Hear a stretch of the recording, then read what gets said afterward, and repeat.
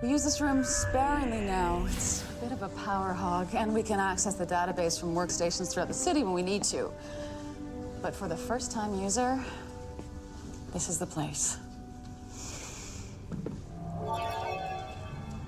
Hello. It's as simple as asking questions to the holographic interface. For example... Dr. Weir to Stargate Operations. I'm sorry. I'll be right there. The interface can walk you through your search until I get back. Oh, I should probably warn you, she seemed a little bit patronizing. The program was designed to teach very young children the Lantian systems. Thank you.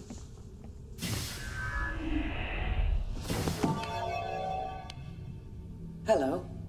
Hello. We're looking for a couple of planets in the Milky Way. Vala. What? What can it hurt to ask? You may enter your query verbally or by entering it manually on the console before you. I'll speak, if that's all right. Of course. But note, for future sessions, manual input is required for most system interaction. I think I had her in grade 5. Okay, that's Earth, and that is Teonas. Praktlarouche Teonas was one of the earliest Lantian cities. It was abandoned when the inhabitants learned their sun was nearing the end of its life. Yes, thank you. I know. I've been there. Okay, show me the order in which the earliest ancient cities were founded. How's that useful? You're going to join up all the dots and draw a pretty picture. I'm just getting my bearings. You're going to have to get used to the fact this is probably going to take a while. The way you approach things, it could take the rest of our lives. I'm sorry, but we're not going to find the location of this thing by looking under W for weapon. P for planet, then? I'm just saying, ask the question.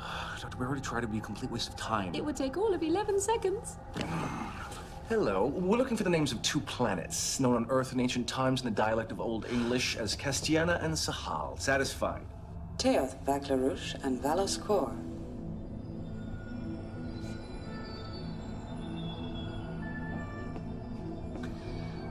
Now I'm satisfied.